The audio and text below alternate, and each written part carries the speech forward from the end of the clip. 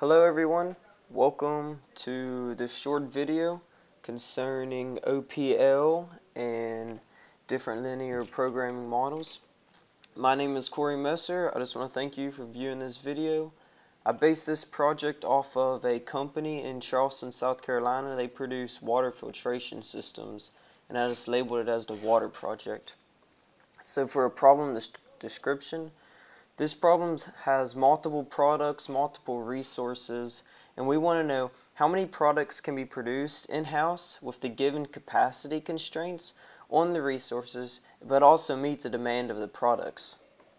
And then for the second portion, if the demand cannot be met with the in-house production, then we're going to outsource, and there's no constraints, but it is at a higher cost.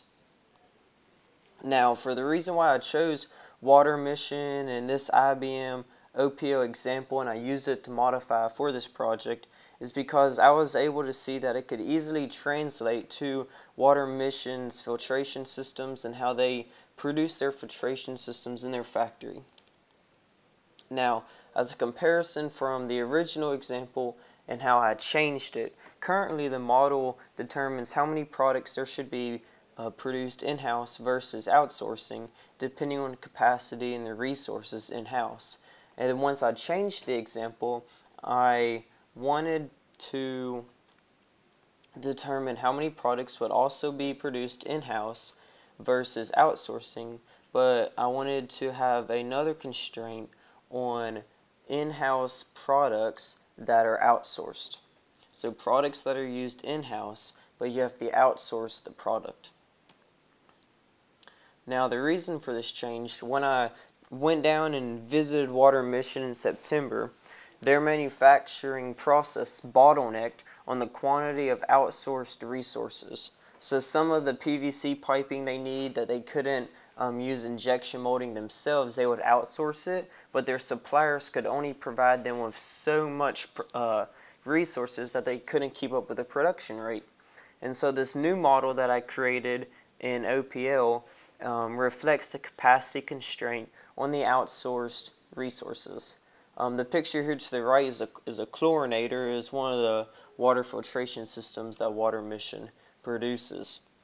Now, as a comparison between the data portion of the original OPL example and then how I created it, we had products, resources. They were working on a restaurant production, and they were determining how many resources of flour and eggs they needed to produce all the different pastas and different dumplings. And then on the right you can see that we have different resources to produce the chlorinator system, then also the living water treatment system, LWTS.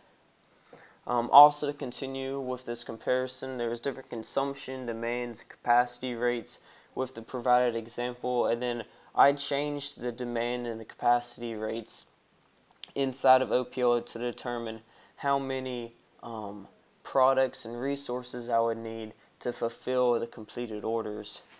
Then also there's a cost aspect. With the original example, they were dealing with like small amount of cost. They were producing each dumpling and each portion of the different pastas.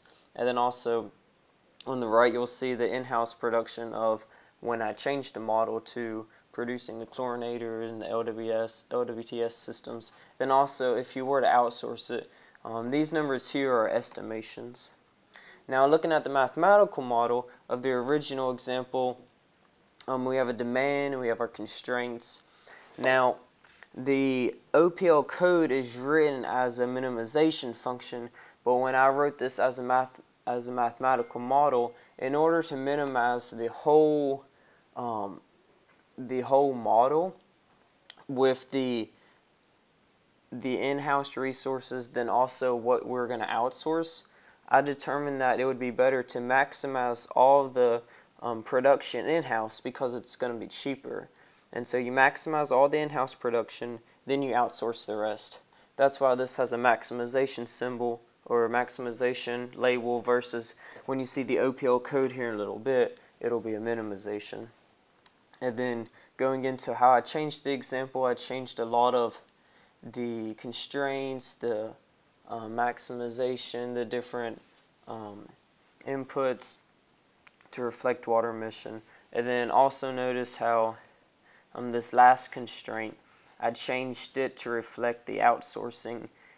So the products that are used in-house to produce the final product, the different resources used in-house to produce the final product, those are outsourced. So here's the code.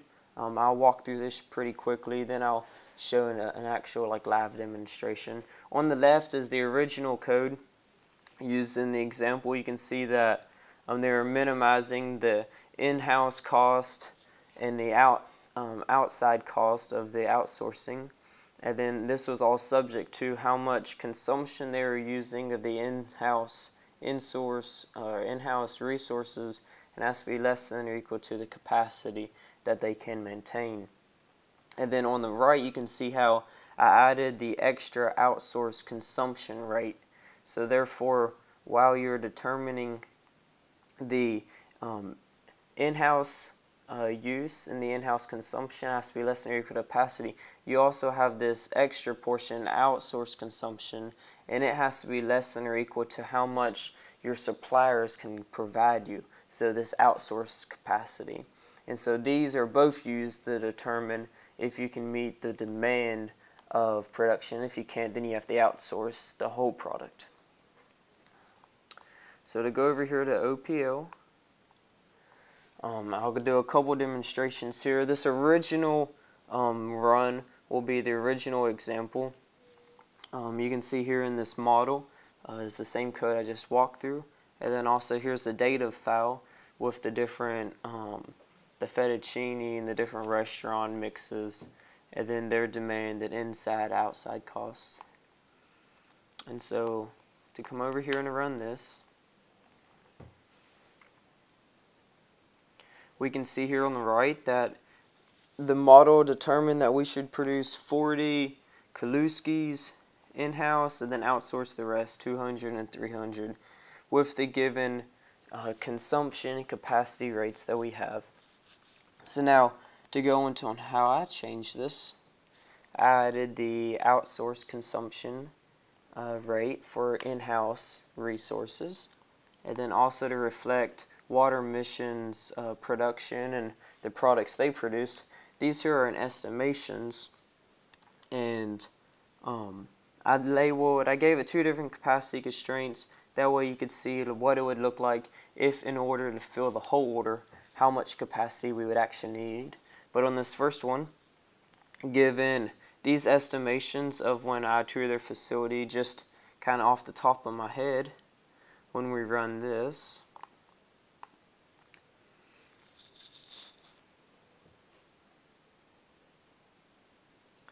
you'll see that the model tells us to outsource all of the chlorinators, then we can produce 1.5 of the living water treatment system. So we have enough for 1, not enough for 2, given these capacity constraints. Now if we go to change it, I'll show you how many we would need given this demand to produce all in-house. Go ahead and run it again. So now you can see that the model determined that in order to save the most amount of money, we should produce all of the chlorinators and all of the LWTS systems in-house. Now also, just for kicks and giggles, I contacted Water Mission recently and had them send me their bill of materials, and so it listed all the parts and how many resources they needed to produce both the chlorinator and the LWTS system, and it was hundreds and hundreds of parts. But I went ahead and added them all into OPL, and I really wouldn't recommend using OPL in this fashion, as it was very tedious, but in order to show that it does work, we can run this. And given that we should make 1 chlorinator in-house and 1 living water treatment system out-of-house, I could change the data file to make them both in-house or both outsourced. but this does show that you can put all hundreds and hundreds of parts into OPL and run it as a linear program, but it was very tedious. So given this, I just want to thank you for watching this video.